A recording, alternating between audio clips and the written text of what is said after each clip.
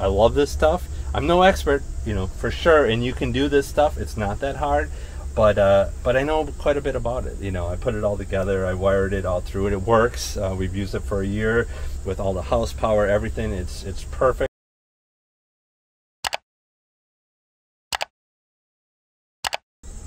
So today, instead of doing a normal daily video on what we are up to, we decided that we would give you a tour of our electronics cabinet and walk you through what Bob has inside it and the installation and what all is in there. So we will take you into our electronics in the bathroom. So as you can see, Bob is standing in the back of our van, and this is the location as to where our bathroom and our shower is, but we also house all of our electronics back there. Yeah, so this was a big deal on the design of the van because it allowed us many times, almost always, especially in the vans, you put it underneath the seat and you have these pieces of equipment that are hard to get to, hard to wire. We were going to have a wall here anyway to separate the living area from the bathroom shower, and so instead I just made it wide enough basically to handle this and the batteries. So it all starts here. We have 5 lithium battle-born batteries, 100 amp hours each. They're wired in parallel, so if I take this panel off, which I won't do now, then they're just wired in parallel, so we keep a 12-volt system, but we have 500 amp hours of battery. And they're stacked on top of each other, right? Yeah, they're stacked, and there's 80-20 ledges that they go in. So basically, I created this this piece here to put out of 80-20, designed it so the batteries just go in this way. So the positive and negative terminals are on this side, and the wiring is behind this panel, so it's perfect. So it's protected, there's no worry about anything crossing, so that works great. So that's the heart of it, that's where it starts. We have no ability, I guess, or need to hook out to an external power supply. So everything is charged either through the DC to DC, which I'll go through in a second, off of the alternator on the van, or the solar, which is 400 watts. Basically what happens, comes in, goes through a fuse here, and then this connects into a 3000 watt Victron Multi-Plus inverter. We keep that on full time, and this actually will charge the batteries too if you have a shore power connection, which I just stated we do not, because a couple things there is it adds a little bit more complexity. We have to have room to put in the breaker boxes to allow that. And then you have concerns with the external power coming in, the shore power, come the different pedestals from the different campgrounds, RV parks, stuff like that. Didn't want to deal with that. We don't need to. The alternator on the van and the solar power takes care of it. But from here then it goes into our Victron Smart Shunt. So I can pull up on my phone the status of the battery, how many amp hours have it's used and everything else. So all the negative off of the battery comes through this shunt. We have various fuses basically protecting the wires that are coming through. So we have fuses here. You know, all these are fuses coming off of those Victron pieces. This is a full, we can turn off, it's a battery switch to turn off the power going to any of our items in the motor or in the van. So there's 50 watts coming in here. So the main breaker is a 50 watt breaker. Then I have it switched out to 15 amp breakers, and those breakers, each breaker is for each outlet on this. So the only place that we have power coming directly from here is on these outlets. These are all ground fault circuit interrupts, so GFCIs, and so in case of water or whatever over here, it'll pop. So those are all set up that way, and then these go out to the various things. So these are like our lights in the living room. This is Alexa. You know, this is our TV. This goes over to a refrigerator, and this goes to these outlets here. These outlets here are 15 amps. This is made for 15 amps, so it handles our induction stoves with no problem. We also then have the charging of our batteries, and so that's handled two different ways. One is we have 400 watts of solar on the top, and that's coming through this MPPT 130 Victron controller. So all our Victron electronics are Bluetooth, and so everything shows up on my phone.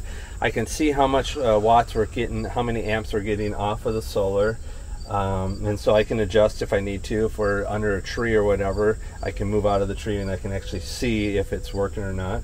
We actually have another MPPT controller that we do not use, so this is a spare just because I upgraded the amount of solar we had on the roof. It started out with 200 watts and went to 400, so I needed a bigger charge controller for that.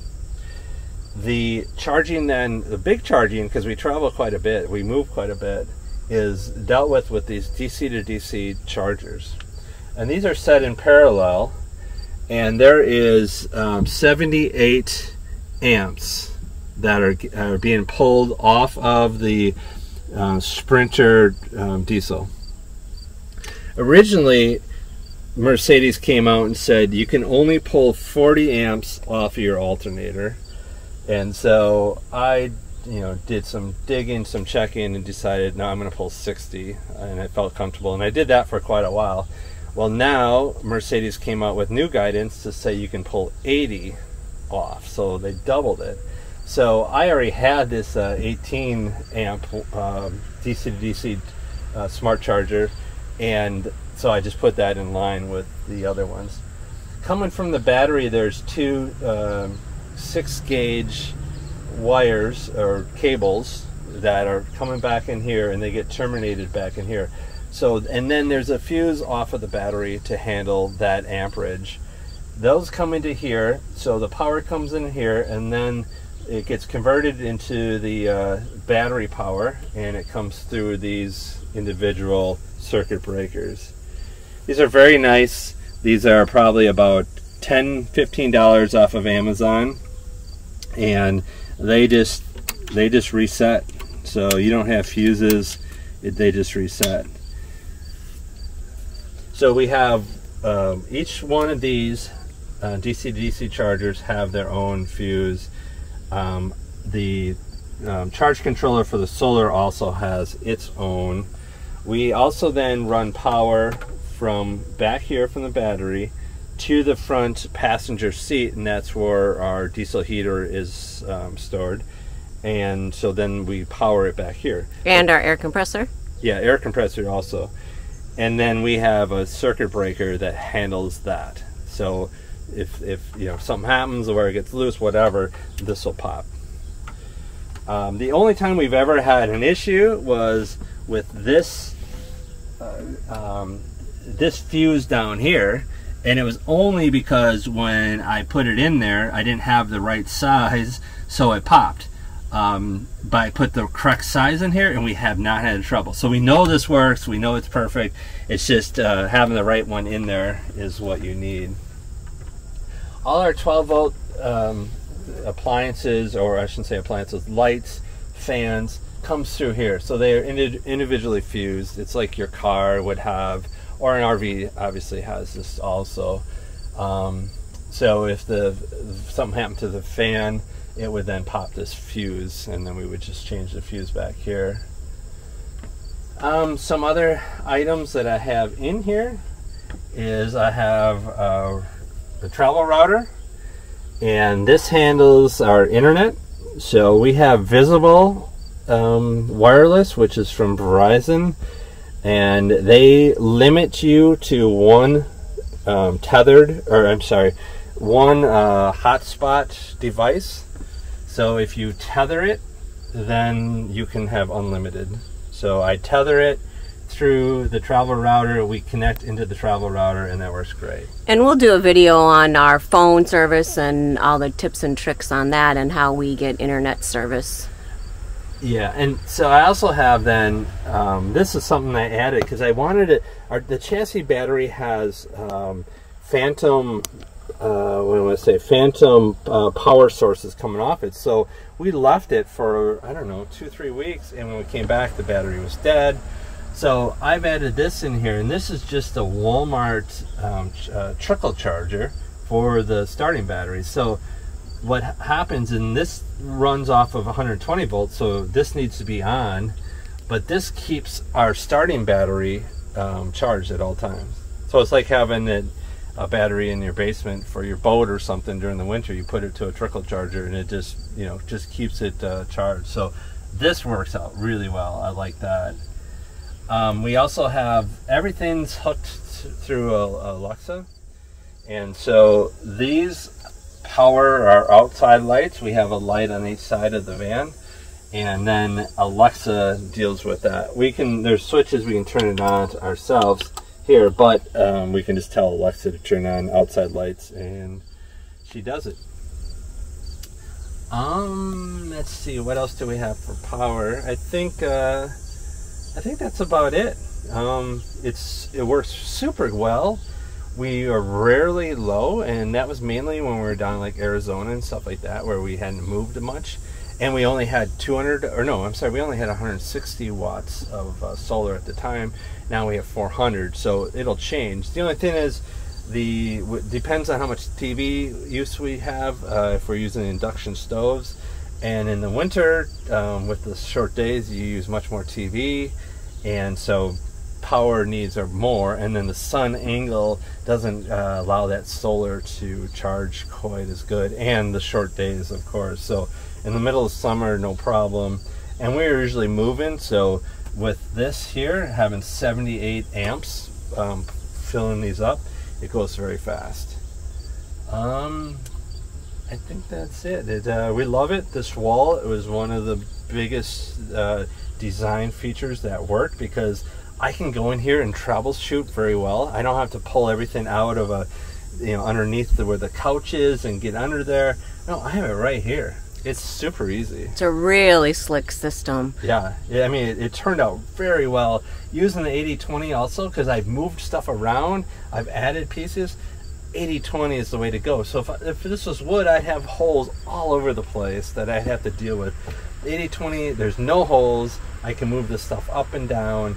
Very easy. Yeah, we have everything bolted to the 80/20. Even the heaviest piece there is bolted to the 80/20, being held on the side, and then it also has a shelf underneath it. So, yeah. I mean, Bob designed this all by himself. There was not a plan that he went off of. He just came up with this own idea himself. And the whole key was we were going to have 4 inches anyway, so I think we might have 12 now or whatever. So we gave up 8 inches, but no, we didn't give up 8 inches, because now the couch has none of this in there. Right. And the wiring's nice and clean and easy and organized, and not where we throw something underneath there and it pull the wire out. Or right, whatever, and so. we then can use the entire underneath couch for storage. Yeah, and having the batteries, and you can't do this with regular lead acid batteries because they need a vent, and there's other issues, but with the lithium, they can be stacked any which way. So it's like, okay, we'll do that. And the nice thing with lithium, fingers crossed, I mean, there's a 10-year warranty on them, so yeah, we won't own the van. We'll have a different van in 10 years. So these will not need to have access. But if they do, I can pull this panel out, which I have to do a few little things to get it out, and I can pull out individual batteries without any issue. So it really worked very well. Another thing that really worked well is, which is a minor thing, but I originally was going to have this behind a wall for some odd reason, because I thought, well, once I design it, everything's Bluetooth, I don't have to touch it. Well, no, I'm in here all the time. I added this door. The door is so great. I mean, and we cut it out ourselves and hooked it up with the 80/20, and then fabricated the white thing to fit in around the window, so it's very clean. Yeah, and it works great, because then I can see what may be going on without even opening the door or whatever. And I can every once in a while check these circuit breakers, because sometimes they pop off these DC to DC chargers. So. And we also need the door because our shower is right above Bob's head there, and then that protects all of the electronics. I know people have been concerned about that and water getting there. It's nearly impossible. And then even with the pan in the bottom in the shower, it's impossible because there's no way for any wire to come loose and go in the pan. And the pan is an oil pan. It has a very tiny hole, so there is no concerns about water. Well, and there's actually, so the oil pan is one thing, but if you take that out, there's a lip this big, so the water would go out that way before it goes. And it doesn't matter. So all this is 12 volts. So up until you get up here. So this is more water problematic, but it's protected. And then down here, this is all 12 volt until you come out of here. Then it's 120 volt that runs up to this box here. So it's only this. All these wires can come loose. They're only 12 volt wires. It's not a problem. It's only when you're at 120 volt that you have concerns, and there's no concerns. Now, would I love this, and my intention was to have this all sealed, you know, yeah, that'd be perfect, but it's not a problem. This barely puts out any water because it's just gravity feed. So it's not like if this is a normal pump, well, no, then you have issues where your head's up there and it's spraying. There's no spraying because it's just, you know, I mean, it's plenty, but it's not, there's no spray. Yeah. You know, so it works very well. And like I said, if I could have made it so it was all just totally sealed, I would have, but it's not necessary either. And you like to futz with that stuff all the time, so it's so great to have the door for you just to be able to open it in and out, and you don't have to unhook anything, unbolt it. You know, it's really, really an amazing system that you've created. Yeah, well, like I said, originally I was going to put a wall, you know, just a regular panel in here, and that went to work. So this really works. Yeah, this works super well. It's on a magnet, and so it stays shut. There's several magnets on it. Yeah, you know, and use these bus bars for the power. I mean, everything's nice. I cut all my own wire, and then you know, did all my own wiring, just because you have such unique lengths of wire. But they're all crimped correctly with the tool, and then they're wrapped with this, you know, whatever, this protecting on all of them. It's that heat shrink wrap. Yeah. Nice job. I mean, it's so impressive. And Bob has always been a tech geek, and he loves to create things like this, and so it's turned out so fantastic. So really, what I'm looking forward to is ordering our next van and building it out again, but then using what we did, which isn't too many things that we dislike, but enhancing it from there. But anyway, hope you enjoyed the video. Definitely hit us up for questions. I love this stuff. I'm no expert, you know, for sure, and you can do this stuff. It's not that hard, but I know quite a bit about it. You know, I put it all together. I wired it all through it. It works. We've used it for a year with all the house power, everything. It's perfect. So yeah, hit us up with questions in the comments. Like the video. Definitely subscribe. We are putting out more and more videos. Gay works a lot of hours putting out these videos, so we'd love to have people follow along. We have the van, we have the Sea Dory, which we potentially will do the Great Loop next year, which will be a lot, and we travel international, and we do a lot of different things. And so anyway, subscribe. We'd love to have you follow.